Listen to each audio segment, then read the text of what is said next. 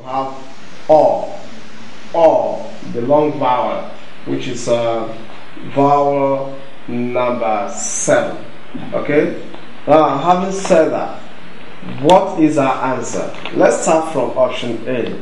Option A has the vowel R. Vowel number 10, rough. R. Rough. What about B? B has cough. Cough. Okay? Now, that should be something you should learn from, because some other time this word can be given to you as a given word, and this will be an option. You may be tempted to pick it as the correct answer, but no, they have different vowel sounds. Okay? We take option C. Option C also has vowel number 10 as option A, so that means option C is out. Now we'll take option D.